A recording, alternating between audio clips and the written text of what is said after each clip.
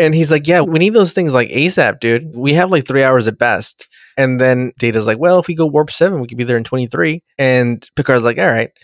Well, you know what I don't understand? It's like, if these people were like, hey, we need these batteries fast, and they can go faster, why not go faster? It's like pedal to the metal in a car, I guess. It's Space cops. It's not the They might get a ticket.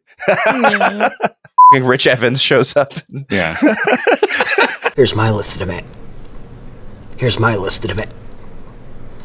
Here's my list of demands. Oh, God.